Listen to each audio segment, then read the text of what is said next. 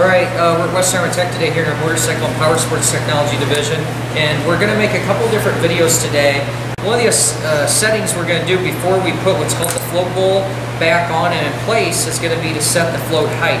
And so if we can start to zoom in or get in here, I'm going to show a couple different examples of some improperly set up carburetors. Now, what I'm going to be referencing is right here, and you'll see what we ideally want is we want these to be parallel. So we want, let's see if I can hold this, I want this edge and this edge. Typically on most motorcycles, we talked about that, guys, we wanted those to be parallel with each other. Ring a bell?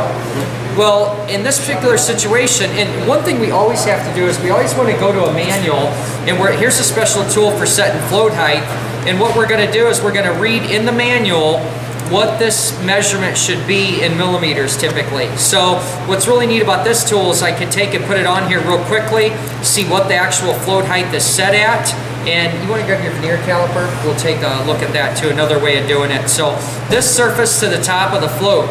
Where we have to be careful is, you guys, just the other day here, we were doing a Kawasaki Prairie. You guys remember doing that in the lab? And they made a big deal about that we need to be to the bottom of the sealing surface. And now that one the carburetor had a little ridge on it. It wasn't flat like this one is. The edge of this is flat, so it's really easy to go down to that one. So you need to make sure and follow the service manual and procedures so that you can be exact. But here's a picture out of the manual that we used the other day.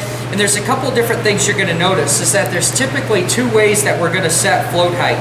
We have this possibility of using what they call a special tool in most manuals, where it's a hose that will hook up to the bottom of the float bowl. So you have an adapter that would go in here, and then you would take a piece of hose and set it on the side of this body, assembled with the float in place.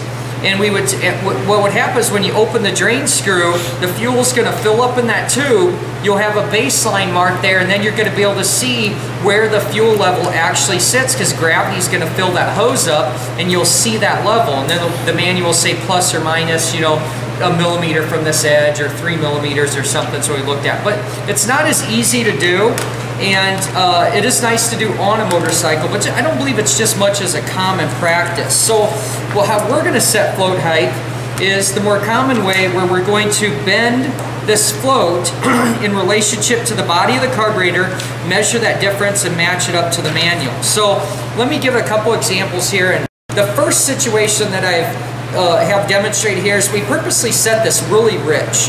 And what happens is the float is actually bottoming out, it's physically touching the body, and what you can see is from the relationship of this carburetor and the relationship of this float is that it's tipped in, or it's downwards. Now what I'm going to do is I'm going to flip this carburetor into a normal operating situation. Guys, what did we compare this to in our house? A toilet. So it's when you fill your toilet, water comes in there, and there's a float that shuts that water off, and there's a level that we want to set that at. And that's what this float is doing. So the further this float can come up into the carburetor, what condition does it produce? A rich condition, because we get that extra fuel available and ready for our jets, and we're going to have rich running conditions. Now, if it was set like this, what would the condition be? Lean. It'd be a lean condition, because it's going to shut it off, not having enough fuel available for the jets. We have a lean condition. So that happy medium, or that specification in the manual, we said is typically 90 degrees. Well, now I want you to focus in, or you can see if this is good. In this picture here of the Kawasaki manual, they're showing how the carburetor is tilted on side. Do you guys remember that number of degrees that I talked about in class? 35. 35 degrees. So we have a 90, and then we would have 45. Okay, and 35 happens to be right where the float is just going to start to hit that the needle and seat there. And inside that needle, straight blade screwdriver, in this needle here, there's a little spring in here. Now, my guys are sharp. They've had quite a bit of training on this so far. What's that little spring for, guys? So don't put too much pressure on the needle to embed it into the seat. Right, so when this is bouncing up and down, it hits that kind of spring set. It's called a damper, right? So what we're trying to do is cushion that, okay, so it isn't so abusive. This one's a rubber tip. They last a really long time. On the steel tip ones, we said that they don't tend to last as long. They really wear a groove in there. So what the point I'm making is if we don't turn the carburetor that 35 degrees, we put too much weight on that, we collapse that, and now there's no way to duplicate the specification that the OEM has provided us, correct? So a good reminder there and good practice. So I'm gonna hold this body up here again and demonstrate that. So I'm gonna get this to where it just starts to touch, okay? That's a rich condition one. We'll flip this around here, and we're going to demonstrate a lean one, and hopefully the camera's doing a good job of that. I mean, look at that, that's extremely lean. So what my guys are gonna do right now is, one of you guys are gonna adjust this back to a correct condition where we're just gonna set it parallel to each other. And you wanna set that one. Here's a screwdriver, you can go ahead and just use that pick, you should be able to get in place. Now he's gonna make sure and hold that up so that he doesn't push the needle into place. If they wanted to, they could go ahead and just remove it. Why don't we do that just for a demonstration there? They go ahead and remove that, and it's gonna be a little bit easier for him to adjust that float tab. Get a shot of the camera here of what we're actually adjusting. Yep. Now the other thing he's doing is he's paying attention here. Since he's been trained here, he's gonna kind of do both sides here and make sure that he stays flat. He doesn't want to tip that or angle that, so sometimes you'll actually come in from the middle, because what we don't want to have happen is we don't want to tweak this float. Go ahead and hold that for me. We don't want to tweak the float where it ends up like this, because then we have two different levels. Does that make sense? So I'll let you actually make your adjustment there. Your pin and needle are back there for you to try and assemble it. First attempt, I'm just going to roughly check it here, and it's just a hair. It's just a hair lean, so we need a little bit more. Now, let me ask you guys something. As far as being fast, if you can already tell that this is off, do you need to measure it? No. No, so what we want to do is we want to go ahead and we want to get that where it's visibly looks perfect, and then we start to get our tools out. Now, maybe the manual said to set that at a measurement that was going to have that where it wasn't parallel, and then that would be more particular. It's a little bit rich. So we went way too much. Now flip it. You get a perfect point here how it's crooked.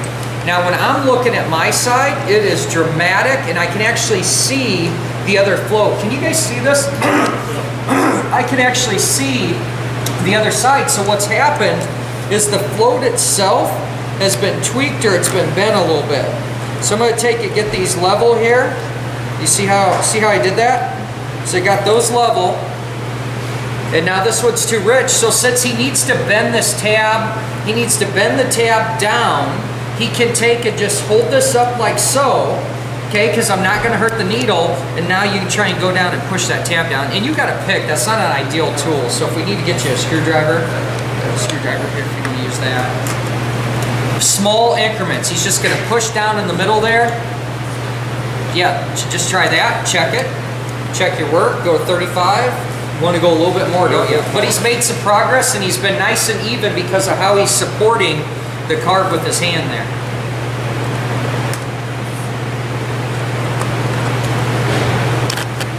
A little more. So you kind of got an idea how firm you have to push it and what it's doing for you. So there you go. Too far that time. This is just a reality. Is this your first time doing it, Shane? Yes, sir. It's his first time doing it here. So you'll kind of get that feel to see how much that metal's going to bend there for you. Bet you this time he's going to get pretty close. How you doing? Right on the edge. I think it looks good now. Man, that's beautiful. That's beautiful. We got a little tweak going on. I'm gonna adjust this a little bit, like so. And then what we'll do is we'll use Danny's veneer cap. Look at, can you get a close up here? Here's another thing, or what we call a witness mark or whatnot. You guys remember when we were doing the prairie and we had the old gas because we hadn't cleaned it yet? And it created that witness mark on there that was going to deceive us if we continue to use that. But if you look at these type of carbon floats, if you will, or whatnot, can you see the manufacturing seam? Yep. And I'm going to get that at 35, and you see the body? How's that look? Pretty even. Rock star. So let's go ahead and measure it, and you can check your work with a caliper and see what that looks like.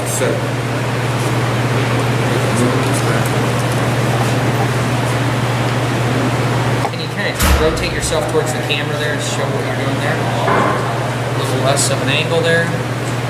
Then just flip the tool so that the flat hits the other side. Yeah, looks like it's right on. Beautiful. Okay, so that one's back and good to go. Now that is how we would check float height. So our next video, what you're going to see us do is a lot of people will choose to just put the carburetor together and put it on the bike. We don't want to do that. We're going to check to make sure that these float needle, these seats are actually seating and not leaking fuel. So watch for our next video on that one.